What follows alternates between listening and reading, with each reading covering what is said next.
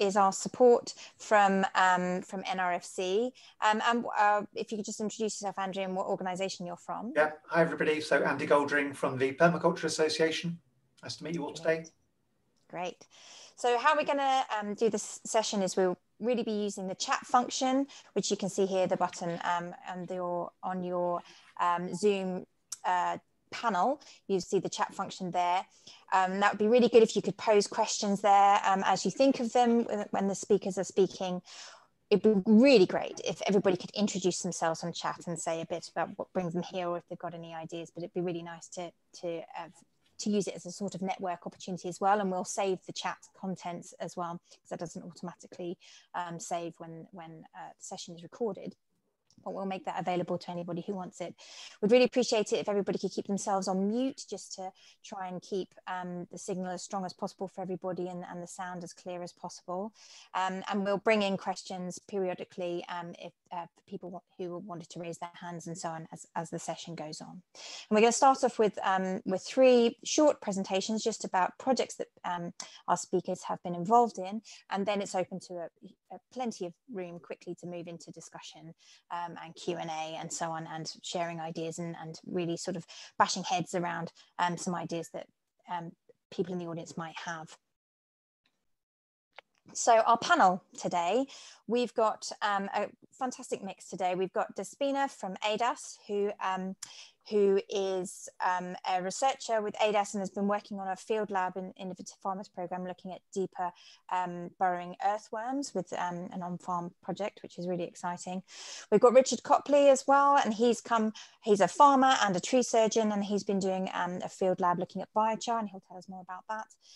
We've got Judith Conroy from Coventry University, also part of a wider collaborative organisation within that, where Judith has also been doing a field lab with some growers looking at alternatives to plastic mulch use. I'm Kate Pressland. I'm the programme manager for Innovative Farmers, and I'll be the chair. I've been working in on-farm trials and this collaborative approach of bringing farmers and researchers together in field labs since 2013. So we're all here today to discuss ideas for research, specifically on farm priorities that farmers have now or in the future. As this is a Northern conference, the Northern Real Farming Conference, it would be great to hear about any specific regional issues that require more research too. A lot of our field labs have been more Southern based, and so we're really looking for opportunities to help farmers and researchers work together more on priorities that are regionally specific. We'll also discuss how farmer-led research works, how it actually comes to be. So hopefully you'll finish this session feeling quite inspired to do more research or consider research on your farms, and also how to set up some trials yourself. So I'll pass over to Despina now, who's a soil and crop researcher with ADAS, working on the field lab, as I mentioned before, on deeper rooting earthworms and soil health. So thanks, Despina. Thanks, Kate. Sharing.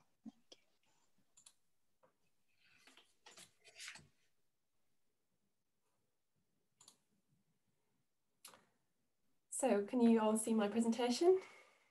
Yes. Thank you. So hi everyone, so I'm Despina, I'm a plant and soil scientist at ADAS, and I'm just going to talk a bit about my experience of working as part of the Deeper Rooting Field Lab, which is being funded by Innovative Farmers this year.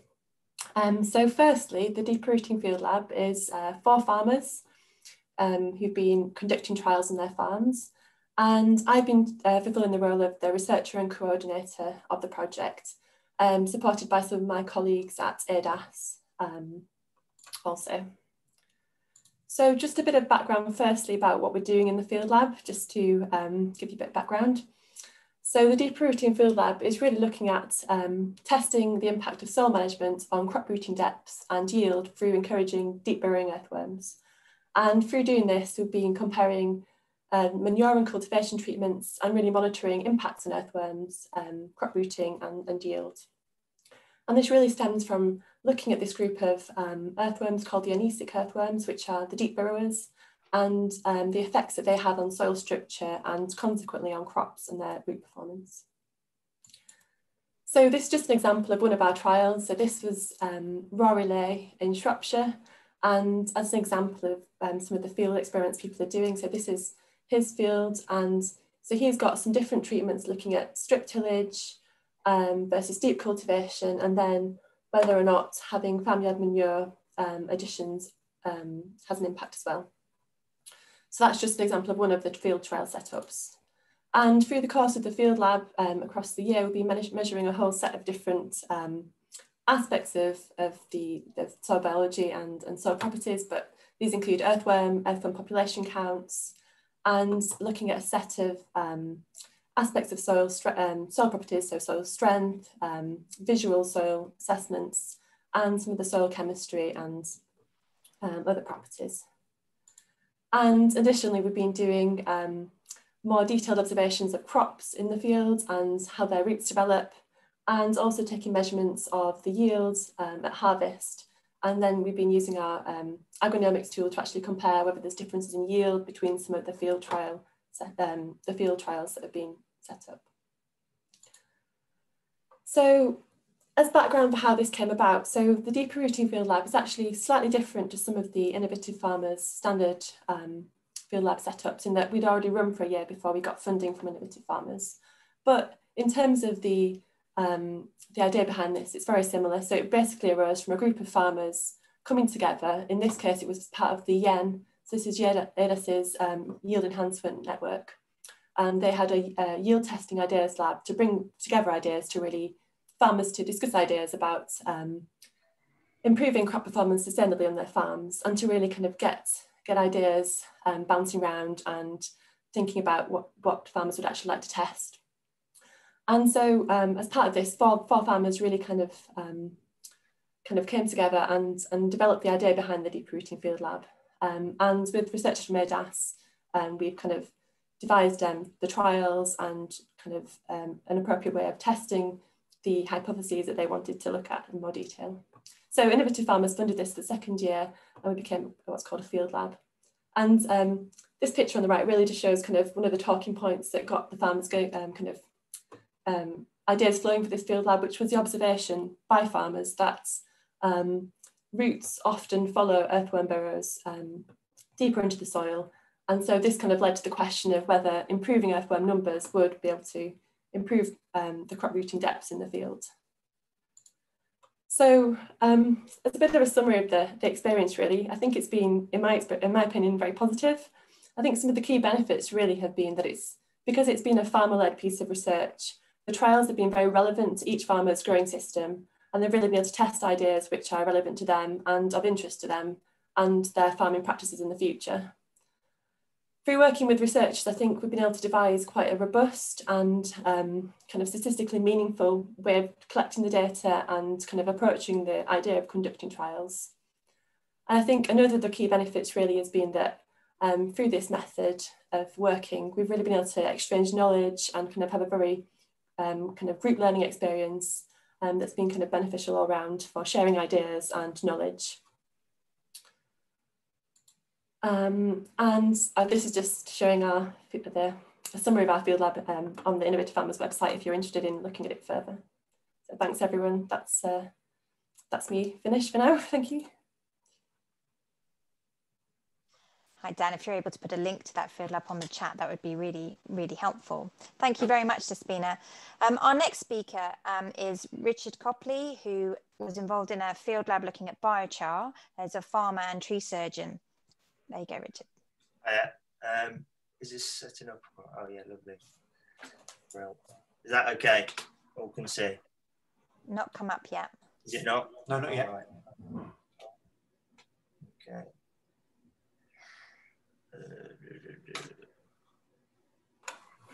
Here we go. This should do it. Yes, there we go. That's good. Wearing away. Lovely job. Brilliant. Yeah, so obviously from the farmer experience, for me, I initially, I looked at Innovative Farmers online, and there was an opportunity at an agroforestry event. So obviously this stage one initial inquiry. So I just, for other farmers out there, I want to say that however crazy, however wacky your idea is, this is a great platform to put your ideas out there. For me, it was easy because all I had to do was write it on a piece of paper. To be honest with you, I didn't expect much back at the time. Then I got an email re-biochar saying that they'd looked into it and would like to set up a meeting, basically, which then brought us to our first time meeting, which then we had a group of us together, another set of farmers there that were looking into direct drilling biochar into their crops, and then obviously myself feeding, obviously it was my barbecue charcoal waste to cattle, which again, it's a bit out there, but again was very much supported. And then from there, they sort of looked at mine because it was, I suppose it's a lot easier to do and implement, and they could, because again, it's bringing the lab to the practical and trying to implement something that would work and we could get some results from. We then had the follow-up meeting, that and sort of what sort of strategy we were going to take and put together.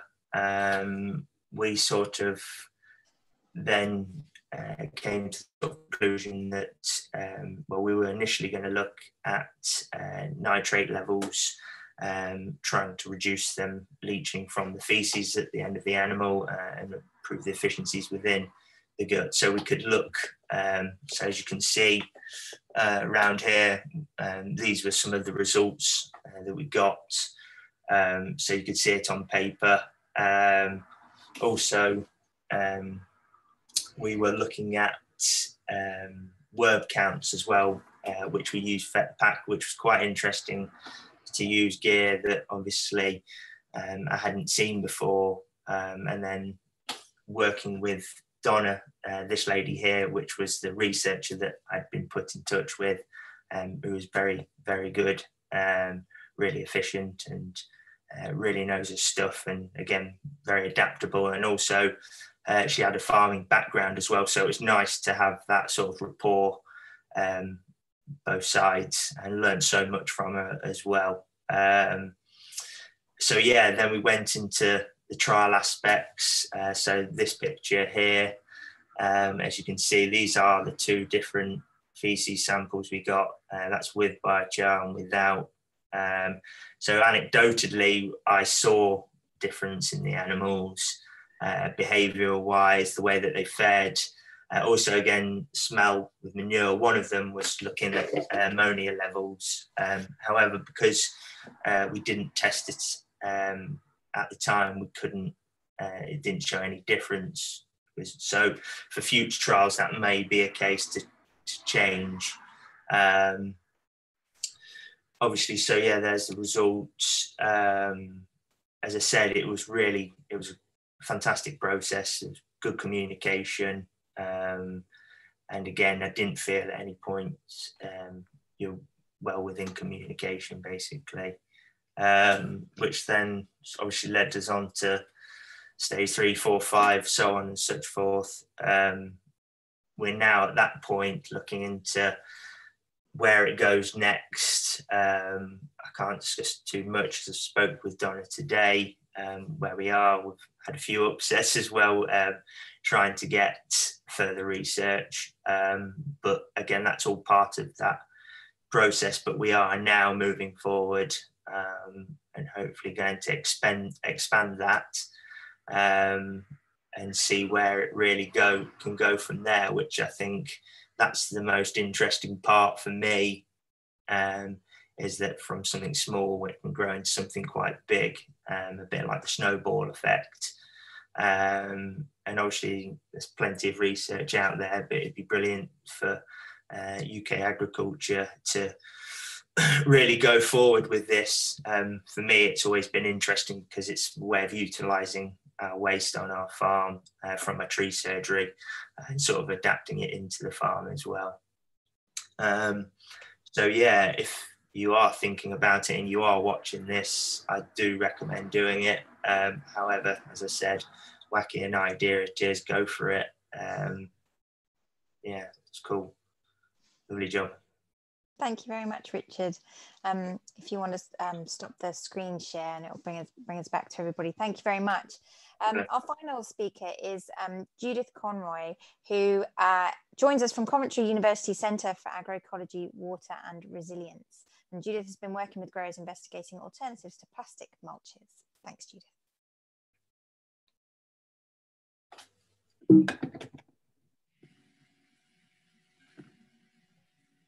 Just bear with me a moment while I share my screen. It takes a couple of minutes to kick in.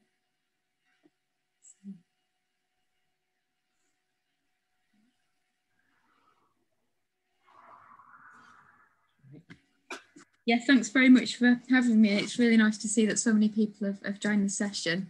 Yeah, one of the other presenters commented that this first slide's a bit logo rich. And the reason for that is the farm lab that we've been working on.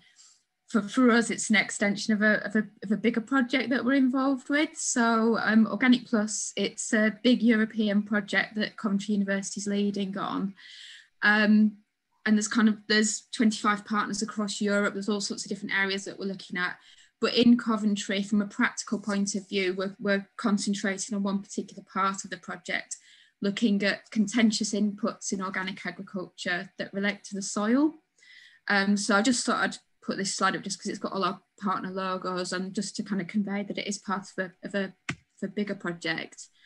But the main contentious inputs that we're looking at are peat as growing media, non-organic animal manure as fertiliser, and then the one in particular that the Farm Lab is concerned with, which is the use of plastic.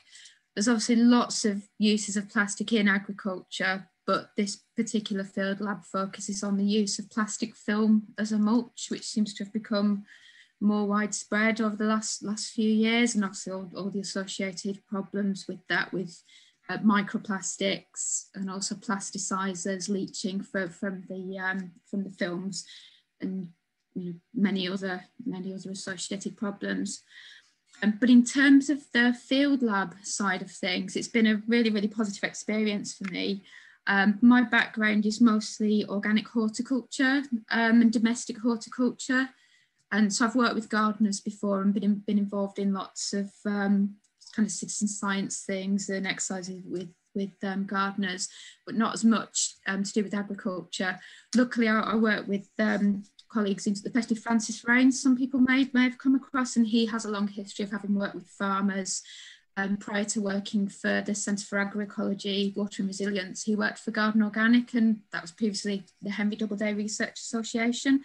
So we kind of between of us have got a background of this. But yeah, in terms of the innovative farmer side of things, the field lab, we began doing our trials for the Organic Plus project in 2019. So we were looking at a range of different mulches. But a big part of the Organic Plus project is not only to kind of do the research, but it's to work with farmers and to disseminate our results to people, and also to do on-farm modelling as well. So we want the input of farmers. We want to know what people are doing on their farms, because not at Coventry, but some other researchers in our project, mostly in Spain and Denmark, are looking at the broader picture as well. So we began our trials in spring last year, but in the summer we approached innovative farmers, and it's maybe not the way around that it normally happens, because obviously Innovative Farmers is a farmer-led exercise usually, but we thought this would be something that people were very much interested in. Since applying for the project, obviously plastics gained a lot more profile, and people started to become a lot more concerned about plastics in agriculture. So in September of 2019, we had an open day. So we're quite lucky where we are. We're based at Wrighton, which is just outside Coventry city centre, just outside the Ring Road. And we actually have a CSA based on our site called 5 Acre Farm. So most of the trials that we do are actually in their field. So a lot of the crops that we grow as part of our trials actually go into the share for the box scheme for the CSA. So we already work with a grower, which is a great experience in itself. And And I think it really kind of helps us talk to other farmers, because they can come and see what we're doing. They can come and see that we're doing it as part of an existing farming system. We're not just doing it in a field where all we do is research. It's actually part of a working farm. So yeah, in September of last year, we invited people to come and have a look at what we were already doing. So some people from Innovative Farmers came and they helped drum up, you know, support from other or attendance from other farmers and other growers. And then to begin with, we didn't have a coordinator, but by our second day, which was in February of this year, we had Tony Little on board, and Tony's been really great. He's kind of dealt with the kind of the facilitation of the whole, I can't say it, facilitation of the whole thing. So he's kind of really sort of rallied the farmers, asked them what they want, what they need, and obviously helped to organise the funding for the field lab as well. Because in a way, our research was going on regardless of this, but we obviously wanted to share it with other people, and we wanted the input of farmers as well. We wanted to know what you know, growers thought of what we were doing. So it was great to have them come to 5 Acre and see what we were actually up to. And then, yeah, really quickly, as soon as we'd kind of had our inaugural event with Tony facilitating, then things really gathered pace. The funding was granted quite quickly, and the farmer trials began within weeks, really. And all this happened amid COVID. But I think luckily, as farmers and growers, most of us have been able to go amongst our business unhindered and carry on with the trials. So yeah, it's all up and running now. This summer, I went down to one of there was a video that I think I shared on the, I can't remember what the name of the notice board is for the event, but I shared on there that you can see, and it's also on the Organic Plus Twitter feed. But I visited Ben Cood Adams at farm down in Essex growing blackcurrants, and had a look at how their trial was progressing. And that was, you know, really interesting. And we're now at the point where we're going to start to see results coming in from farmers in the next few weeks. So yeah, I can talk a little, it depends how much time we've got. I can talk a little bit more about the actual plastics trial, if there's time, Kate, or... we have a little time, yeah, a couple of minutes. Yeah, okay, yeah, I'll do a few more slides. So, because I didn't know how much you wanted to do. So yeah, so we wanted to evaluate a range of biodegradable and non-biodegradable film mulches. So Becca, the grower that we work with already, she was already using a commercially available biodegradable film mulch. But we also looked at a range of others as well. So we've got other partners in our project, and our Polish partner, that's CUT, you can see under points 7 and 8 there. So that's a Czestochowa University of Technology. So they're material scientists, and they've been developing a degradable mulch made from potato starch. And I think most of the ones you can get hold of at the moment are made from cornstarch. So we're quite interested in what the how they'll compare. In the first year, the mulches developed by the Polish partner didn't do very well. They were brittle, but this year they've done a lot better. So yeah, we looked at 2 commercially available degradable mulches. We also looked at the plastic alternatives. So we looked at polyethylene, which is kind of the standard, and also Mypex. So that's like the geotextile that a lot of growers use. When our partners do life cycle analysis of these things, we'll be quite interested to see how the Mypex does, because although it is fossil fuel derived and it is a plastic, it does have the advantage that it can be taken up and stored over winter and used year after year. I think Becca's got some pieces which are at least 10 years old, so that's going to be quite interesting to see. So yeah, we've taken soil samples prior to laying our different mulches, because as well as the microplastics, we're interested in what kind of compounds might leach. There have been studies in China which have found that chemical compounds such as phthalates can leach into the soil from the plastic mulches. So that's something that we're very keen to find out about. We've got a colleague who's joined us recently, and now our laboratories are open again, which is a relief. So we can start to look for that as well. Our trial participants, the field lab participants, have obviously grown different crops, you know, whichever crops are most relevant to them. But we've chosen to focus on onions and cabbages, primarily I think because the onions tend not to cover the soil very well and are prone to getting quite weedy, whereas cabbages grow nice and wide and cover the soil a lot better. So they're kind of two contrasting crops that we think will be good to compare. Yeah, so this big tear, this was the material from our Polish partner. I think the big problem with it was that it was white. So it acted as a greenhouse and let the weeds grow beneath, and they kind of bust it open, unfortunately. But this year they came up with a black alternative, which has performed a lot better. If I just go to the results, it kind of speaks for itself. The onion harvest is kind of pretty clear cut. The control that wasn't weeded had a really poor harvest, and so did the two mulches, which broke down too quickly. It's quite interesting. The one the cut one only lasted like a week or two longer than cut two, and that seemed to be enough to actually equal a meaningful harvest though. So just because one thing that was interesting when we spoke to growers, obviously they don't want the mulch to last for too long as well. That's a concern. They don't want it to hang around. They do want it to break down. So trying to get the balance right is a really interesting thing. And it's you know, definitely been good to have that input from growers to tell us what they want. I won't go on to the cabbage as well because it's kind of similar. I suppose another important thing to mention is that we've got partners in Turkey, not carrying out identical trials to us, but very similar trials with some of the same material. So that's going to be quite interesting as well to see what partners in another part of the world are doing.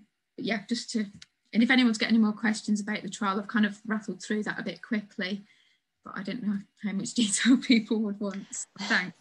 Yeah, it's hard to so much research to put into a short space of time. So we appreciate that. And what we can do with this session is link to further research. We can also maybe follow up with some of the work that you're doing and make that available on the NRFC website or on Innovative Farmers website. So we should be able to do some follow up where we can't cover everything. I've been checking on the chat and there aren't any research questions that have come up at the moment, so I'm gonna give some time for the grey matter to think of some research questions or priorities for the farmers that are present. But those presentations give you a flavour of the kinds of work that have been happening in farmer-led research, and also those examples show how there might already be research happening, but then it's connecting up where something is of interest to the farmers and a priority for them right now, linking that up with research that may or may not already be happening and just making that connectivity much stronger. And I'd like to ask the panel members that, so from the researcher's point of view, working with farmers is obviously beneficial, but do you find that actually including farmers much more in sort of co-design from the start, centering around the trial and all of that knowledge exchange, do you find that actually changes your research thinking going forward? Do you think that there is a tangible difference in how you would then approach your next grant application, for example? I think, you know, certainly from farmers' point of view, would like to know that their input is going into you know, furthering into the research agenda. Do you find, if I start with Despina first, do you find that that's happened, or do you think there's great potential for it? Yeah, definitely. I mean, I think particularly from my point of view, so I don't come from a farming background, and actually some of the practicalities of doing the farm trials and kind of the more technical aspects like the machinery and kind of things you would consider when setting up a trial in terms of drilling the crop. Things which I definitely learned a lot more about through working closely with the farmers in our team. I like to think it's been an exchange of knowledge because I think they've learned about kind of some of the aspects of measuring soils and earthworms from us as well. So yeah, definitely. And Judith, do you find that this has had an effect on how you approach research thereafter? Yeah, definitely. I mean, this year it's actually changed what we decided to do. So there's a lot that we could look into, and we had decided just to focus on the films, things which are film-like on the soil. But because quite a lot of the farmers expressed an interest in wanting to look at loose mulches, so things like wood chip, our blackcurrant farmer's been using wood chip, and also some year-old wood chips. We're really interested to see how they vary. So we kind of found the time this year to also do a small loose mulch trial as well. We had wanted to originally, but even though we'd made the decision not to, we kind of changed our minds again, having spoken to the growers. We just we couldn't ignore it. So yeah, definitely have have an influence on us, and how we go about things as well, not just what we do, but how we do it. Interesting. And Richard, for your part, did you find as a farmer that you found accessing research or evidence and things you were interested in, did you find that quite easy? Or did you find that you never had time to look up really, and so you just kind of had to crack on with either doing trials yourself or sort of rather than formal trials, dabbling with varieties or breeds or whatever it is? What was your experience prior to this, and do you think that it's been really helpful having a research around your kitchen table, so to speak? What's been your experience? Definitely, because for me, you're aligning yourself with the lab. So our trials ourselves would be me researching it online and finding other people doing things out there, but I didn't really get the sort of the quantitative side of things. It was more my anecdotal, the sort of characteristics of the cattle, noticing the difference in their sort of the feces, smell of it. When I first initially did it, it was very much me recording smell tests, so getting literally the manure within sort of centimetres of my face before smelling it, and then it having almost quite a sweet smell to it compared to cattle that hadn't been fed on it. So then to be linked with the labs and get some, like I said, some hard quantitative data was, really helpful. It also, the things that you are doing, you go, well, actually, and linking that then with what you've looked at, it sort of brings the picture together. Basically. May I ask, Richard, as well, your graph in your slides was very small. It was quite hard to see. Could you kind of summarise in a nutshell what you've learned so far of the biochar trial that you've done? Have you got any of those findings that you're now applying in your day-to-day management? I think, well, Dan put on, there is so that sort of data you can get on the innovative farmers. In a way, it hasn't really changed that aspect as such. We still feed it to the cattle as part of, well, it reiterates the fact that why I'm doing it, that it is having a benefit down the line. So obviously, with that less being released into the waterways and such, you're keeping it where you want it. And the efficiencies of the animal, hopefully because of that, are improving. So we're getting a fatter beast, better, quicker, fatter beast, basically.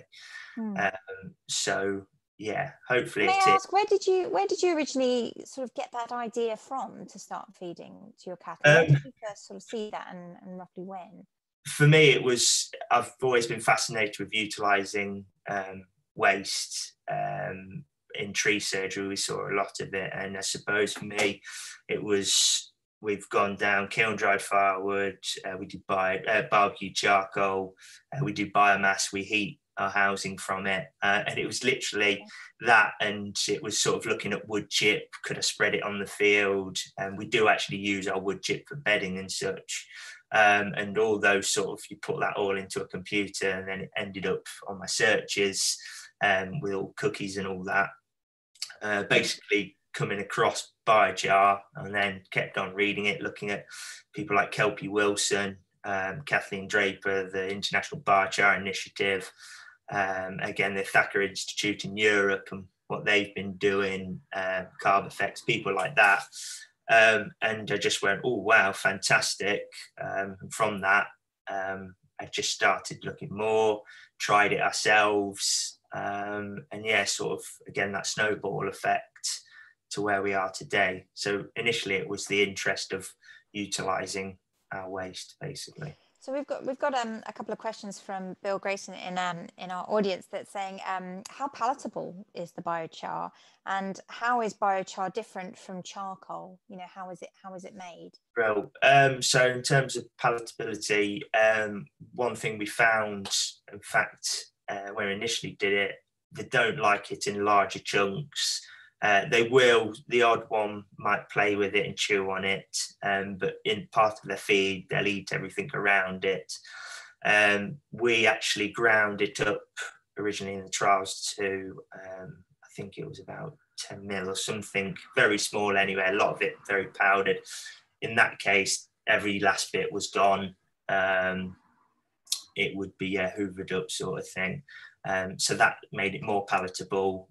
Even in the test, we at the moment probably feed no more than 20 grams per head, but in the trial we wanted to get the maximum amount of carbon without it affecting, and we had, I think it was 300 grams per head, and initially it was quite a shock pouring it on the feed, and you've got all this like black powder, you think, what they destroyed it through it, which was quite amazing to watch. So yeah, it is, if you get it to the right consistency, palatable.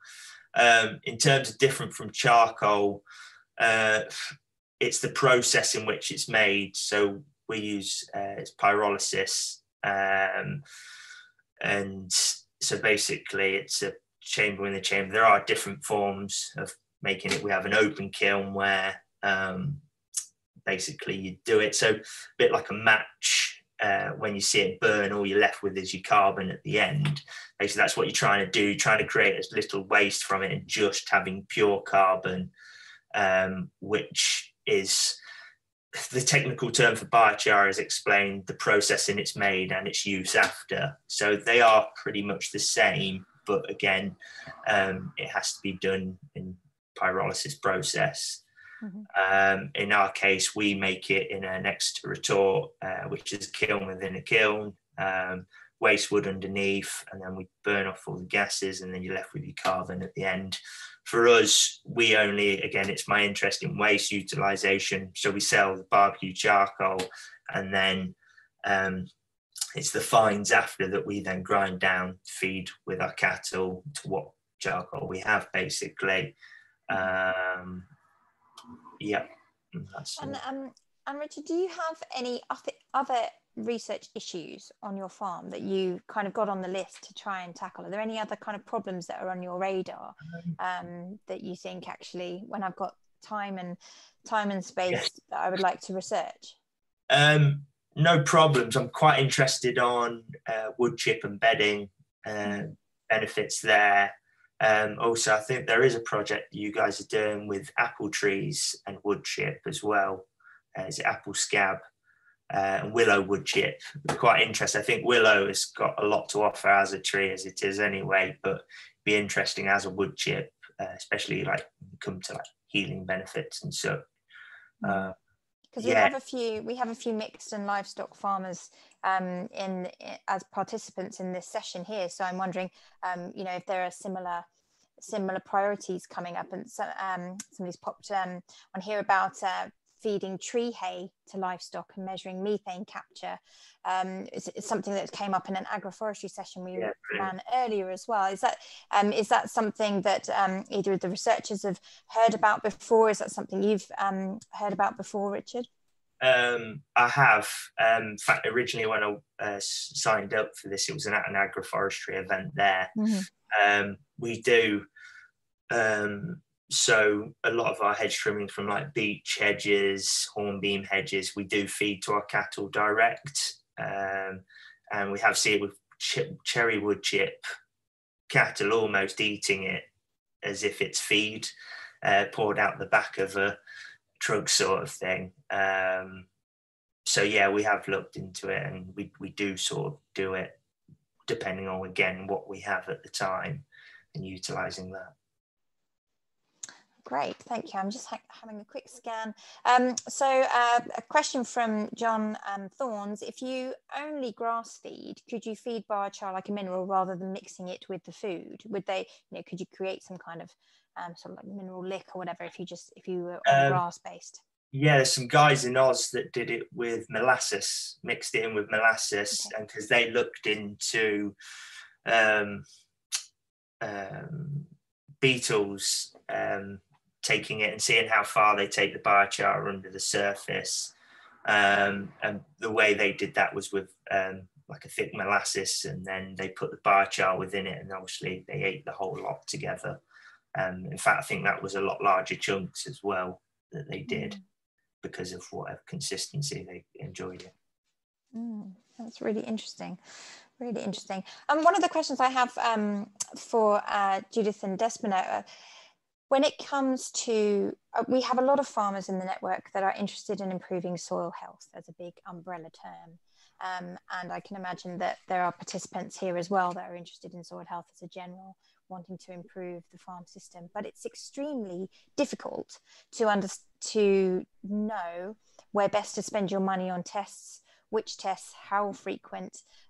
What's your kind of overall advice to people that are interested in monitoring and measuring and improving their soil health? So that there's the earthworm encouragement that Despina was talking about before, but what would you say were your sort of top 3 things? If I start with Despina first.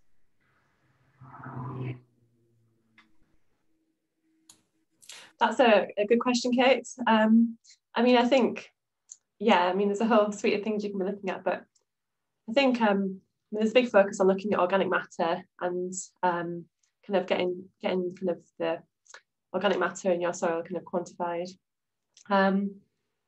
That's definitely one that's important. I think looking at I think actually just going out into the field and looking in detail at your soil structure, and even if you just dig a soil pit and look at the depth, through the depth of the soil, things like issues like compaction and crop rooting, you can get a good idea of kind of if you've got any immediate issues or problems in the field.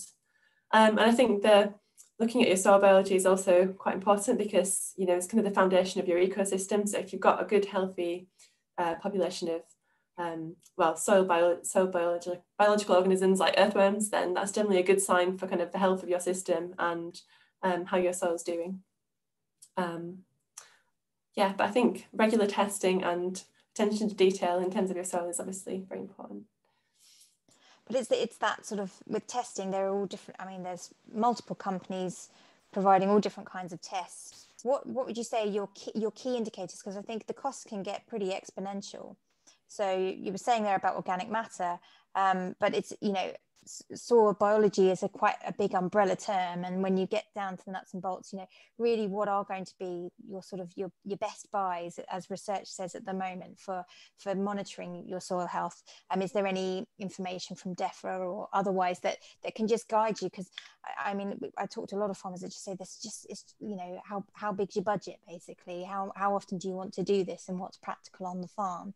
I don't know, is this an area that you work in as well, Judith? I think, yeah, there is the testing, and I kind of agree with Despina. Just actually, you know, looking at the soil, looking at what's actually in it. There's obviously various tests that you can do by eye. You can assess the organic matter normally by putting the soil in a jar with some water and kind of seeing what comes up there. So there are kind of ways that farmers can do it by feel, and also looking at things like the kind of weeds that grow, deficiencies in, and there are lots of visual tests that people can do. And I think soil coverage is really important as well. So we've done quite a lot of work over the years with green manures, and, you know, obviously not having, you know, avoiding bare soil where possible. And I know it depends entirely on what the grower, you know, is growing, what crops they're focusing on. But yeah, that's a really important thing, and I think that's something that you know, if we are trying to move away from inputs, then growing fertility building crops is a big one as well, a big area to look into. So we have got idea here about different ways of curing tree hay and what are the different nutritional characteristics. If we were going to look at that as a trial, what would be a good starting point, really? You know, you've got different ways of curing the tree hay, but then what would you be measuring? What would the kind of the ideal levels of data to get for evidence versus the practicality of what can be done on farm within the business, because this isn't a research farm? How would you go about even beginning to try to assess that kind of question about, you know, you're looking at the nutritional characteristics, but is it also seeing how they're utilized within the animal as well? Linking back a little bit to the biochar work, you know, what's the end result through the animal, as well as the actual process of curing the tree hay in order to get the greatest amount of nutritional kind of availability out of it. If you were to, perhaps I should ask this to Jude, if you were given that sort of question, and as a scientist, to say, where would you begin in designing a trial like that on farm? What would your advice be, or what would your first things you think about? I think the first thing would be to not try to record too many things. I think people need to be comfortable with what they are recording, what they've got time to measure as well. So, for example, I think most of the participants in our trial have maybe only used half the number of treatments that we have. So we've kind of done 8 treatments. Most of them have done maybe 3 or 4. And then they're doing measurements which are realistic for them.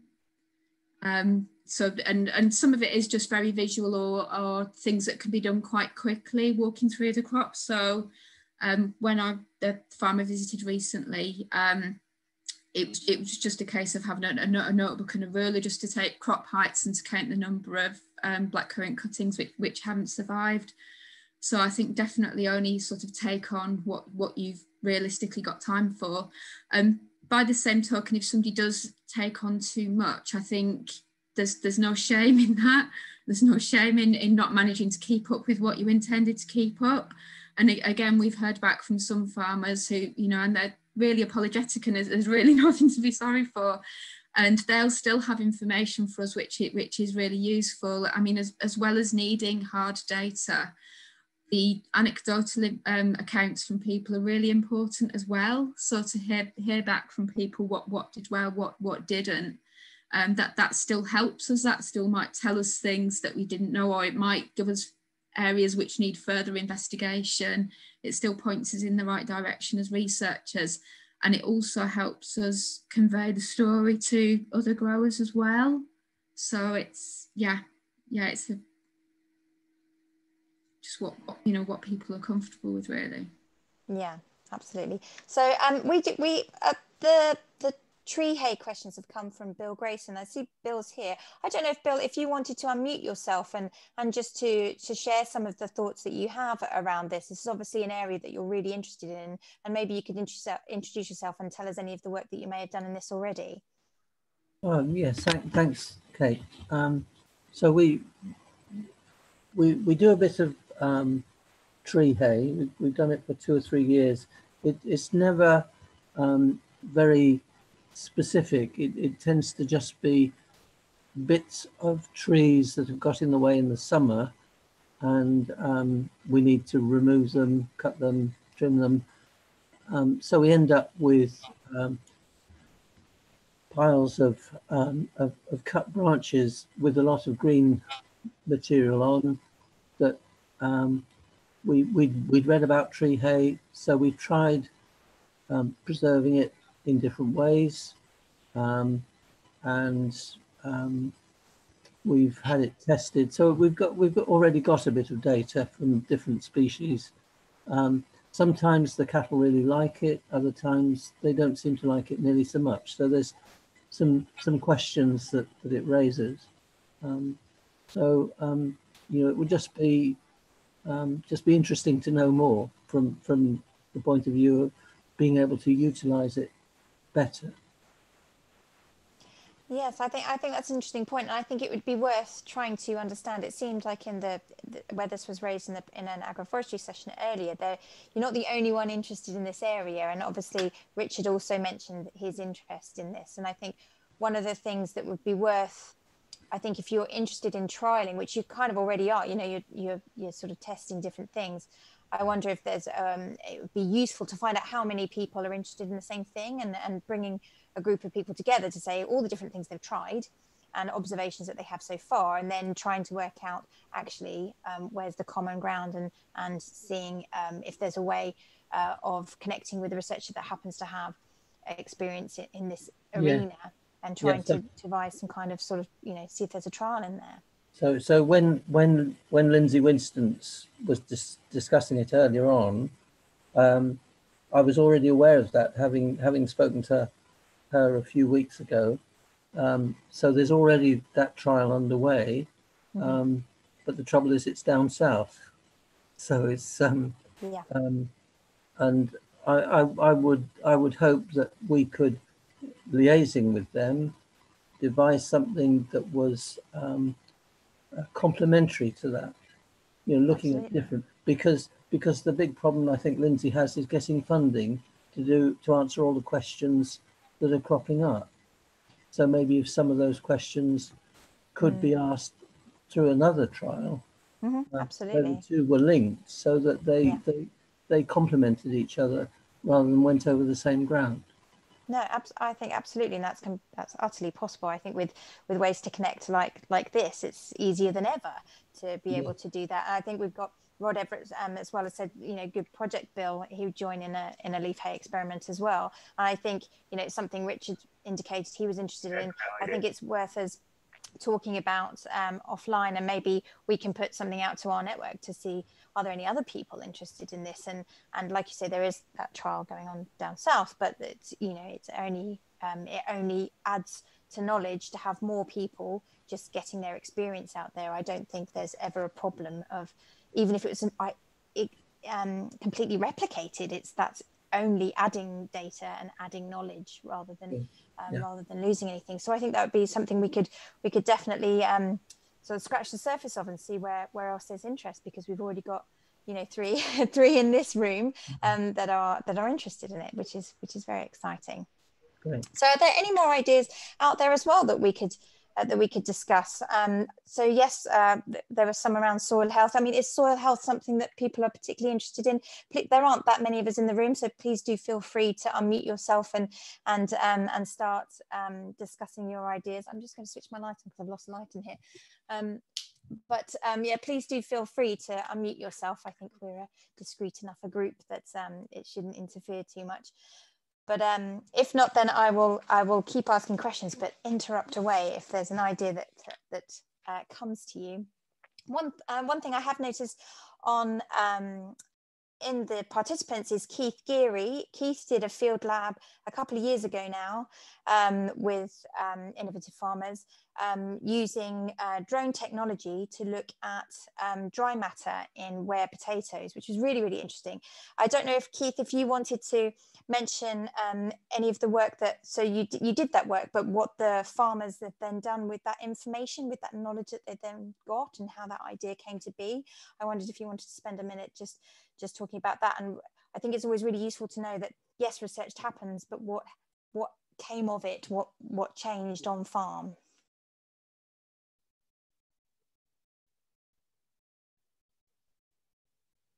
Is Keith there? Are you there, Keith?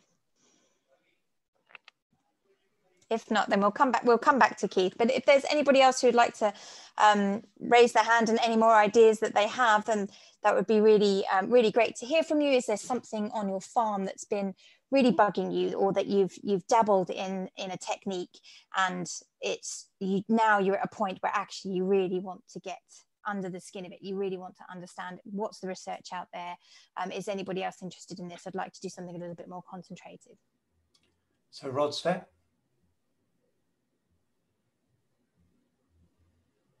Yeah, one of the projects that I'm sort of feel really interested about is the use of biofertilizers. So biofertilizers that are made from sort of fermented cow manure or fermented sort of ancient woodland soil to try and get the microbial activity, comparing the different sorts, the biodynamic 500 preparation, and just seeing what effect they have on the soil structure. Because it looks as though the latest research from Rothamsted about the soil structure being affected by NPK fertilizers. So it just doesn't have the airspace that it should have. So it appears that we really need to get something to replace that farmers can feel happy with and use.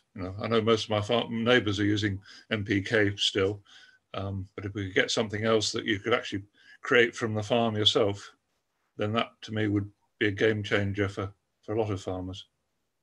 So I saw on the list, Rod, that you're an organic sheep farmer with orchards. Is that correct? Yeah. Yeah. So with your farm, so you've not been using any sort of out of the bag fertilizers, but have you generally been relying on the sheep fertilizing, you know, helping fertilize or nutrient cycle? Yeah. We've just been working with a natural, you know, rotation of the stock, but because I'm working with neighbouring farmers to try and look at flood management, I've been trying to encourage them to use effective microbes within the farmyard manure treatment and the slurry treatment, just to try and get more microbial action into the soils, and seeing what effect that is actually having on flood management, amongst other things. So Judith and Despina, do you have any kind of research knowledge about work that's happening in biofertilizers at the moment? At the moment, as part of our Organic Plus projects, it's not particularly, or not especially biofertilizers, but we're looking at alternatives to the use of conventional animal manure in organic systems. And various partners in the project in different countries are looking at other forms of animal wastes. They tend to be things where they're genuinely going to waste in their country of origin. So our Polish partners looking into the use of the sediment that's left over from fish ponds when they've raised freshwater fish for consumption. And our partners in Norway have a lot of marine fish waste, obviously from the big fish industry there. So in the UK, we've specifically chosen to focus on vegan organic fertilizers because obviously there is a demand for such thing, and our partners are looking at alternative animal waste. So kind of it's opened that up for us. So to some extent, we're building on some of the work that's been done historically on the use of Russian comfrey, and we've been steeping that in water, and similar thing with nettles as well.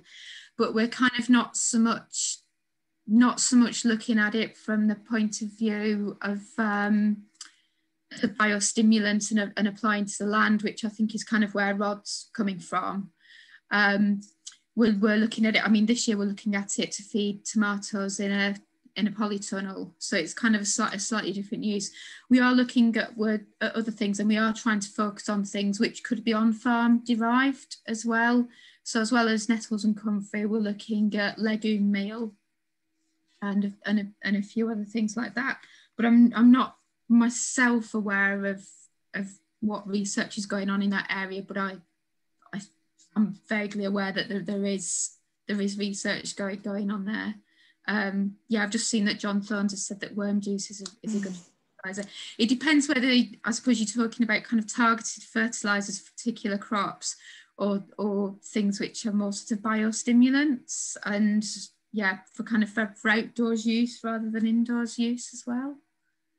Andy, you'd raised your hand before. Yeah, so there's actually been a lot of really good work around biofertilizers. The history actually goes back quite far. So some of the big chemical companies like DuPont and so on have done a lot of research about what the fossil fuel alternatives are. There's some South American researchers that have taken that knowledge and turned it into kind of more grassroots popular education so that it can be done on farm. At Ragman's Lane Farm, which is one of the permaculture demonstration sites, they've been doing quite a few years of work around biofertilizers.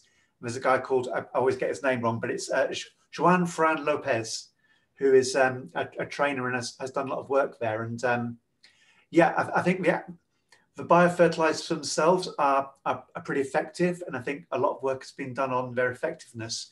There's probably a lot of work still to do, though, in terms of trials about how that can be replaced at which biofertilizers work best with which crops in the UK. So I think there's a good base to build on, but there's almost certainly more work to do. So do you think, Andy and Rod, that there is actually probably quite a lot of not that visible interest within quite a lot of farmland around this kind of closed loop nutrient cycling, that actually it might be worth us utilising our network to say, are people interested in this? Let's just connect people together to see what's possible, or what people have trialed, or if that's part of that missing information.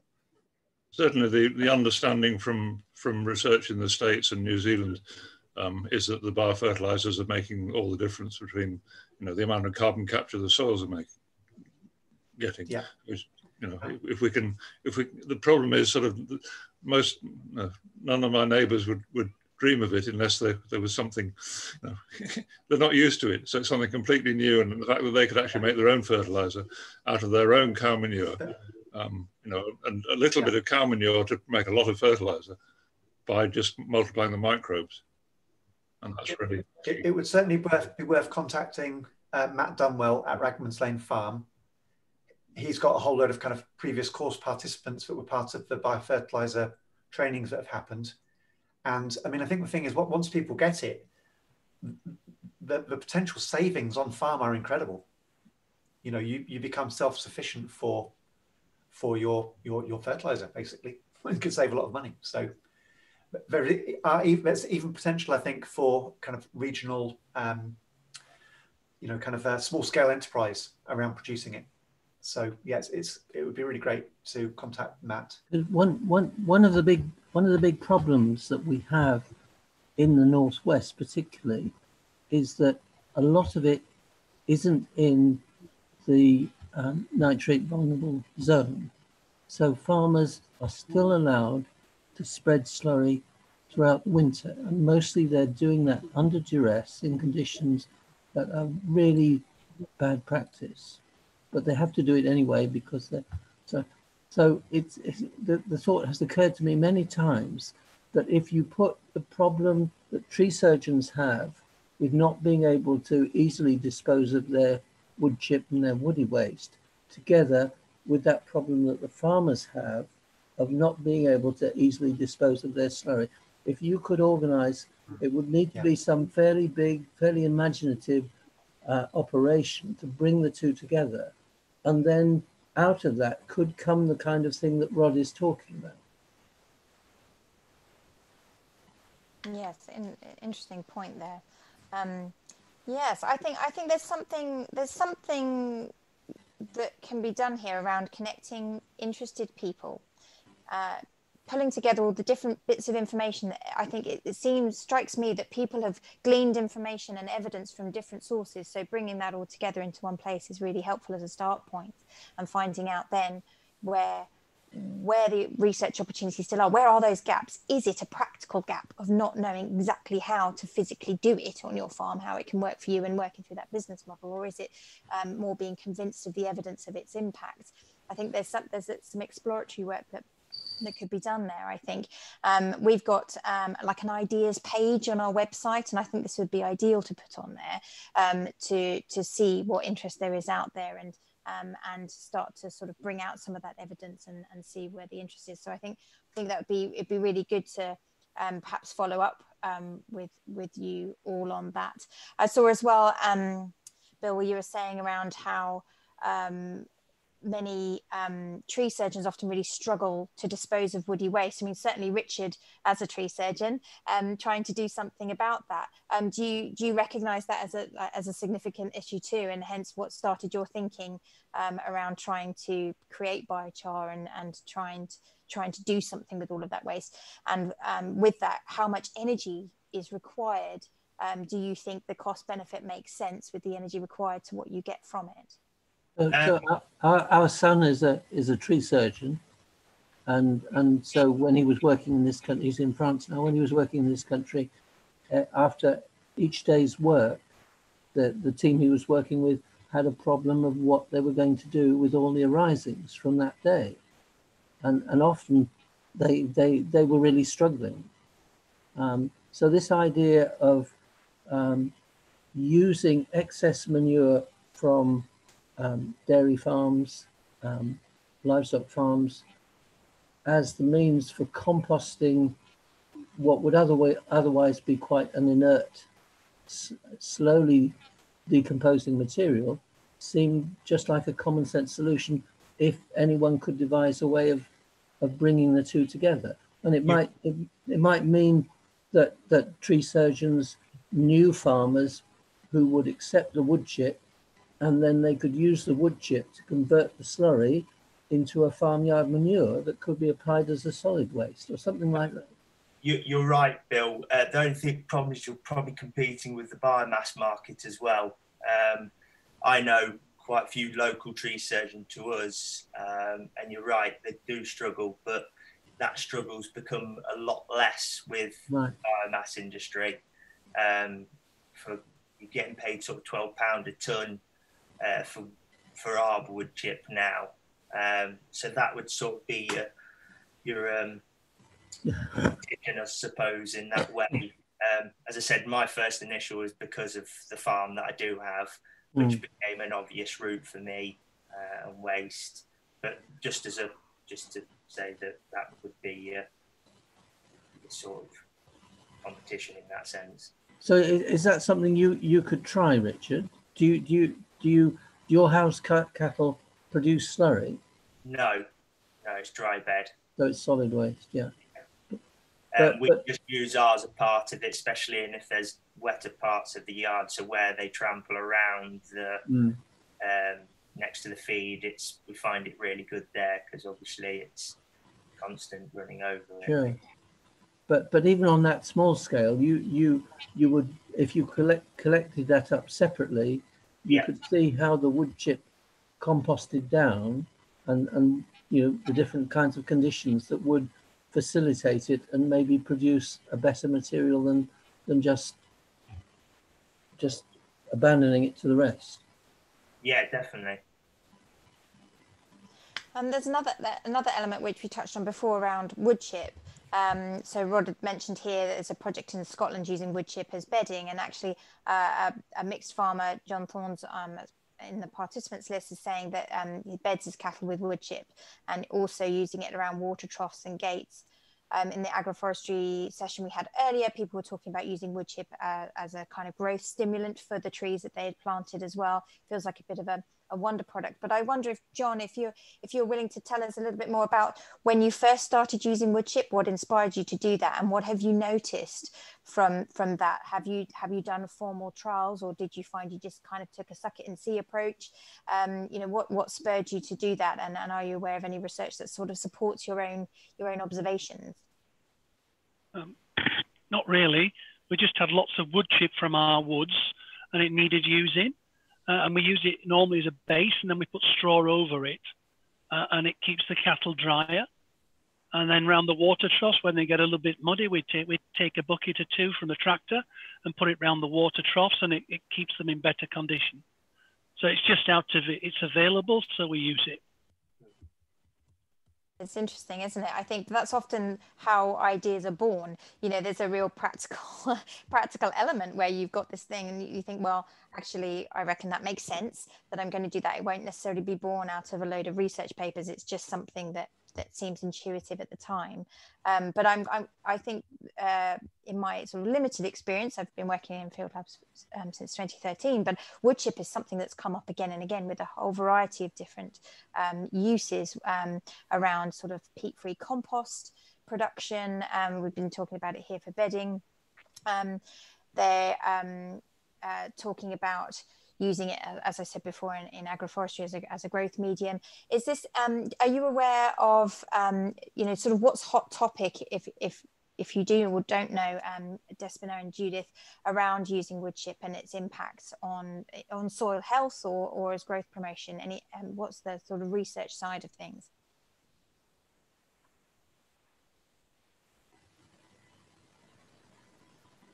I'm not as certain about wood chip, to be quite honest. I might pass it over to Judith. But I would say that it's definitely more research looking at kind of closing the kind of cycle of nutrients on the farm. So kind of looking at kind of how nutrients can be kept in the system rather than lost. So it's a more kind of sustainable, less energy intensive kind of production system. Yeah, not something I'm aware of in depth, but I know of a few things with it. Obviously, you may have the issue where if you put too much wood chip on, it may deplete the soil nitrogen with the bacteria that break down the wood. Very often use a lot of nitrogen in that process, so that can be a concern. And I know certainly in my kind of gardening background, I've come across problems where I've seen kind of really deficient shrubs, and then when I've pulled the wood chip away from them and given them a bit of garden compost, they're then recovered. But I know one thing that's been looked into is if you let that wood partially decompose before you use it, maybe for a year, then that's potentially going to be less nitrogen robbing and more useful to the soil. And obviously Ian Tolhurst uses, people probably know about his use of wood chip, but I think because he actually applies it to the soil just in very small amounts, it's perhaps acting more as a stimulant rather than as a fertility source. So there's that use. One thing that some of our colleagues are looking into is the use of extruded wood. So it's wood that's kind of it's had kind of a lot of pressure applied to it, and it kind of busts the fibres apart. So it's possible that that kind of wouldn't have the nitrogen robbing effect on the soil as well, because the wood's already been broken down mechanically. There's also work ongoing on the bedding side of things with wood chip. Depending on the species of wood, there may be other properties to it which are beneficial to livestock. So that they may just help with general animal health. There may be beneficial oils in the wood chip as well. So okay, I'm not super familiar with a lot of this work, but I know that there is scientific work where people are researching wood chip. And I think like Despina said, it's something that's on farm. So although at Coventry we're not looking at this aspect, we have got colleagues in our project that are looking at the full life cycle of inputs in agriculture. And obviously anything which has been sourced on farm is going to have a much lower carbon footprint. And it's normally going to be all round better if it's come from on the farm. And that's something that wood chip has normally got on its side. So you mentioned a project there. Is that project just starting, or is that something that's been running for a little while? Because that sounds really interesting. It sounds related to a lot of what we've been discussing.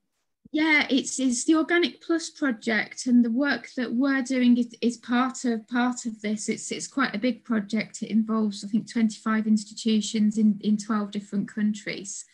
And it's, I think, mostly our colleagues in Italy which are looking at the bedding side of things. So yeah, there isn't a website for Organic Plus. I'll post a link in the chat for that. But people have got questions about it. It's probably best just to message me. I'll put my email address in there as well, and I can put you in direct contact with the people working on that. But yeah. That would be great. Thank you very much. As we've been chatting, we've talked a lot about particularly tree products or tree hay, wood chip, a bit about soil health. Are there any other questions? I was just looking at the list. We had quite a few livestock farmers. Is there anything around actual livestock health that has been something that there's been a niggle that you've wanted to test, or any particular challenges that you find, particularly with where you are in farming at the moment, or is there a regional issue? Is there something specifically to do with livestock? Because we've not quite covered that. We had the biochar project, but I'm always quite interested in livestock health priorities for farmers. Anybody interested in putting their hand up? One of the issues that's constantly cropping up is the added value that comes with species-rich grass and inclusion, particularly of herbs, as opposed to a straight ryegrass clover diet, so that's something that the Cumbria Farmer Network are just starting to bring a group together to explore. So that's probably going to throw up more questions as time goes on.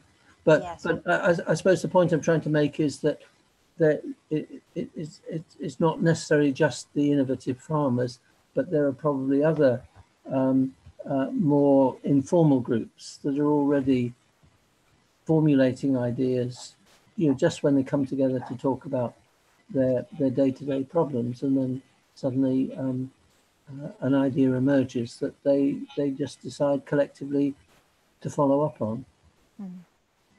Oh, absolutely. I mean, that's often how ideas actually come into us, where it's a discussion group or a supply chain, a cooperative group where they've discussed ideas for a long time, or they maybe trial things in isolation.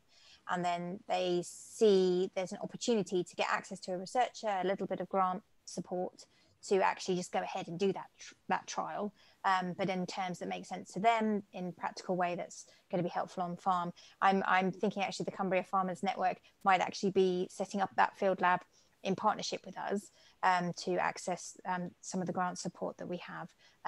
I'll double check that, but I've got a feeling if it's Kate Gascoigne at the centre of that group. We've had groups further south in Wiltshire and surrounding areas looking at herbal leys for dairy, and looking at some of the farmers in the group had been using herbal leys for quite a while, and some hadn't used them before. So there was a lot of working out how best to establish, but also longevity of the sward as well was an issue. Not wanting to necessarily heavily reseed every year and the costs associated with it. So there's lots of potential connections that can be made between trials, but obviously the conditions on the soil types and issues around establishment, they could be very different in Wiltshire than they are in Cumbria. So it's, from our perspective, it's great to be able to see ideas sort of adapted for different regional areas and different soil types and uplands and lowlands and all the varieties therein. So yeah, it'd be really good to if that Cumbria Farmers Network trial does form. It can take quite a long time to define the priorities, I think, to try and balance that research evidence required to make people feel confident that what they've done is telling them what they want to know, combined with the practicalities and the costs of making that happen. And then that's quite a to and fro process that's natural. It's supposed to be a bit challenging. If it was super easy, then you might come a cropper later on. Something might have not been thought about, but it is very challenging. And I wonder actually if Richard, did you encounter that kind of real push-pull of trying to make the trial practical, or was that something that you hadn't quite experienced at that point?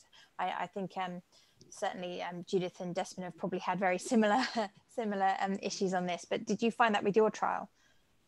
No, I thought it was pretty smooth. It went really well. So I can't comment to say otherwise that there was major problems really. Especially I think with, as I said, Donna's got a farming background anyway, so she knew the sort of practicalities of working life, and it had to work around that as well. And it seemed to fit in, really well for us. I'm sure it's different for a few others, but well, it can depend if you've got a number of farms working together, trying to find that path that you're all happy with trialing, or having a design that's very flexible to what people want to do. So I think with Judith's example, where she was saying that on the research farmers, was I correct? You said 8 different treatments, but the farmers are maybe taking 3 or 4. Is that a good example of where people need a design is nifty if people can pick and choose what makes sense for them? I think so. Yeah, it's got to be flexible. So I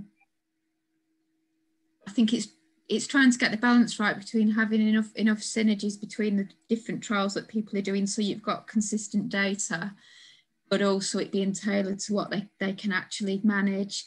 We were quite lucky because our meeting in February was just before the lockdown, and most of the participants were in a room together, and it was good because they could just thrash it out and sort of decide. And Tony was really good at guiding them as well and guiding us as well, and kind of tempering the whole thing and working out what would be consistent enough, but also manageable enough and appropriate for everybody.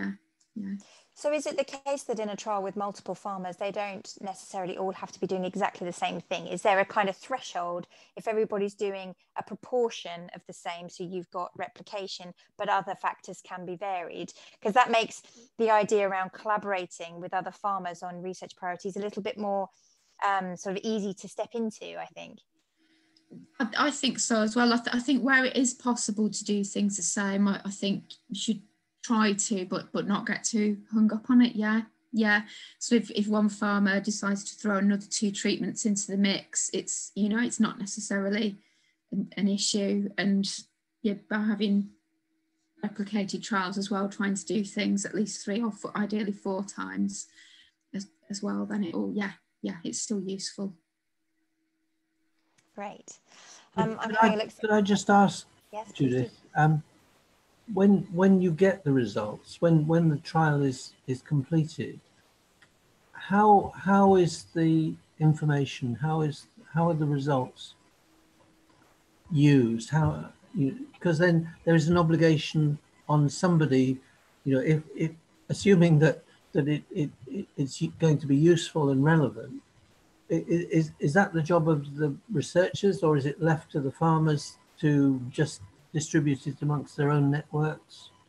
Haven't quite got that far yet, but because this is the first one I've been involved with, but I believe that the innovative farmers produce kind of a report on how things have gone, but that will be with our input.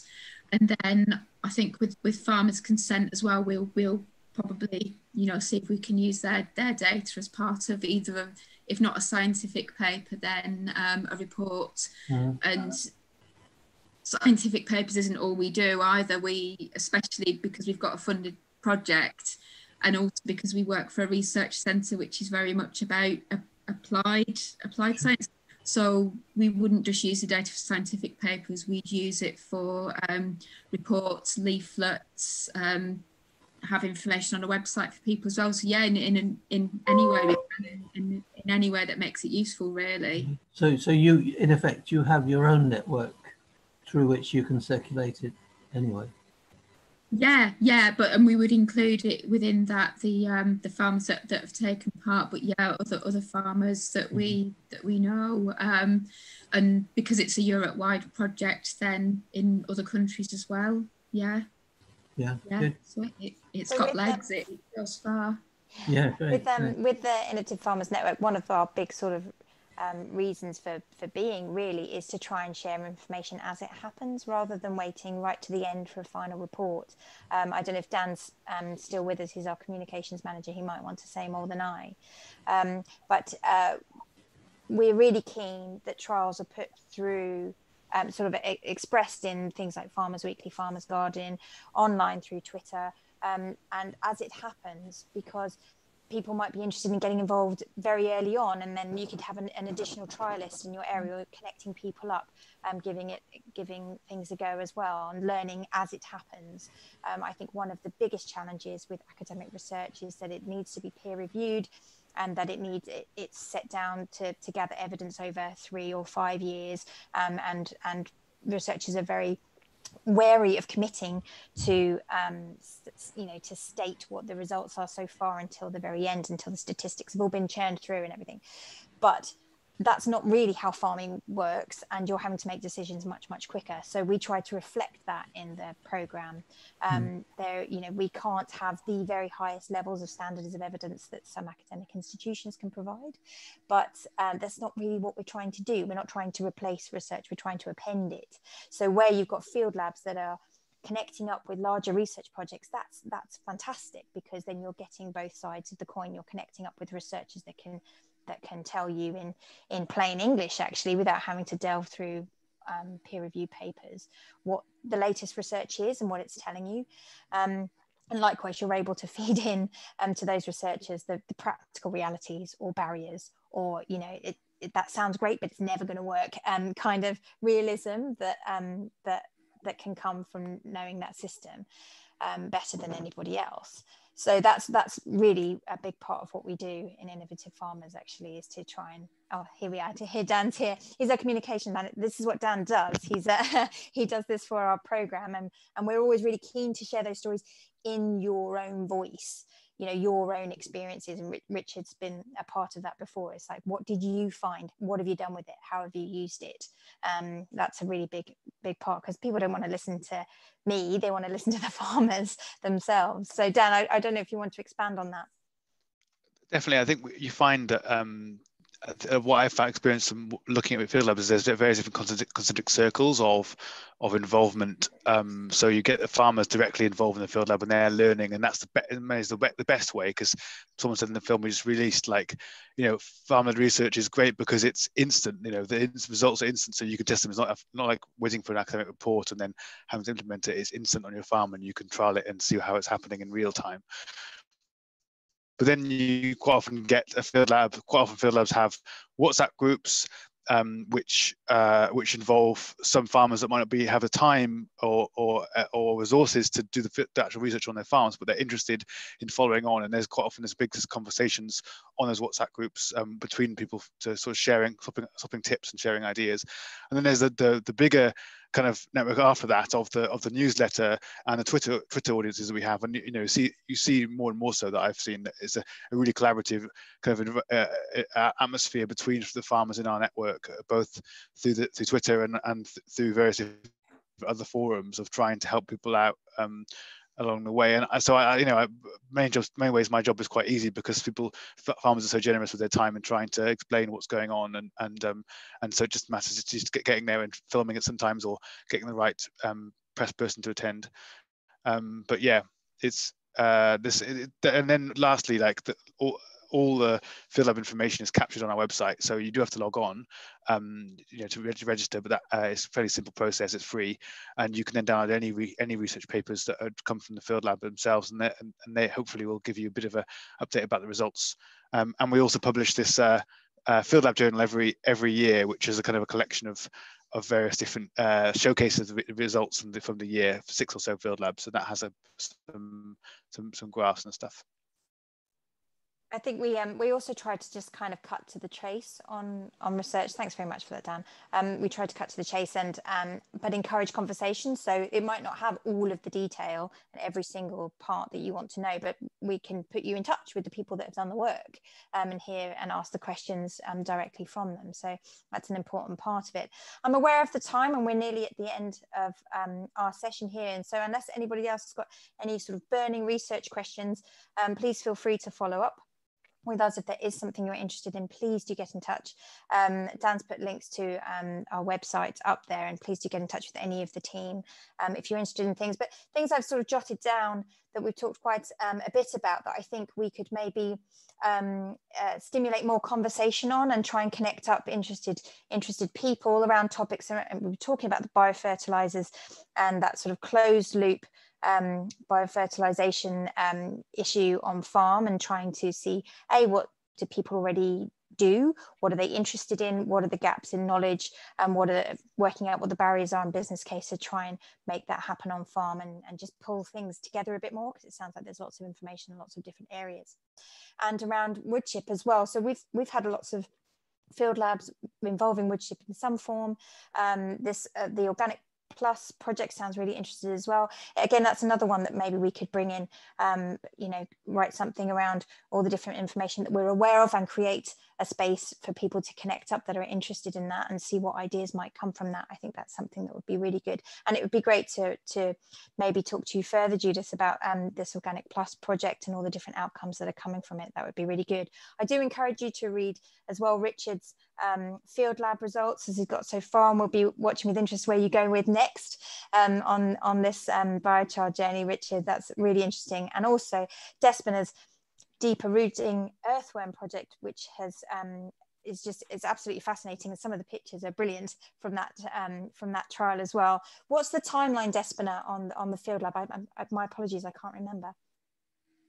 So we have still some more data analysis to do, and some more on-field measurements, but we're planning to get a report finished by the end of December, so that should be up on the website under the field lab link. So.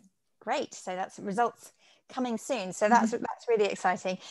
So we're almost out of time, and it will probably cut us off. So I want to really thank our speakers, Richard, Judith and Despina, for joining us today, and thank you, Andy, for your support as well, and for Dan, and to all the participants that have stayed with us. Like I say, do get in touch if there are any questions you have or research ideas. We'd love to chat them through with you. There might be other people already that have got in touch with the same kind of ideas that we can connect you with. But I hope you found it interesting and useful. It sort of ebbed and flowed with with the way the topics went, with what people were interested in. So I'm really grateful to all the participants there. It's been really interesting to listen to everybody's research so far. So thank you very much for contributors on that. And that brings NRFC a close for this evening. Is there anything you need to add, Andy? No, not at all. Thanks for your energy and enthusiasm, Kate. Thanks so much. Well, we'll know when the recording's available. I think we can let people know it'll either be on the NRFC YouTube site, I think, when that comes through. I'll upload it shortly. Brilliant. Thank you so much, everyone. Have a good evening. Thanks, everybody. Thanks. Take care. Thanks. Bye. Bye. Bye.